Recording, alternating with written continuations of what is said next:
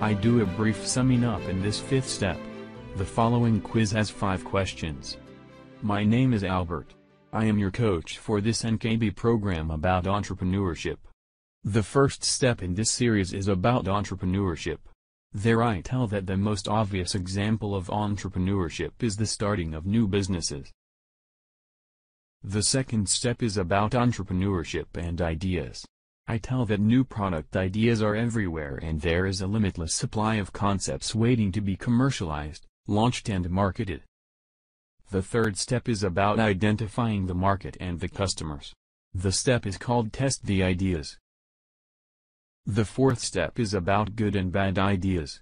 My advice to you is to go on with the good ideas and eliminate the bad ones quickly and do not waste your time, energy and money on them.